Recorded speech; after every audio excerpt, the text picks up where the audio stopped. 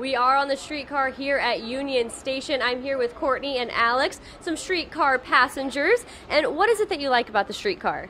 I like that it's free and it makes you see different places.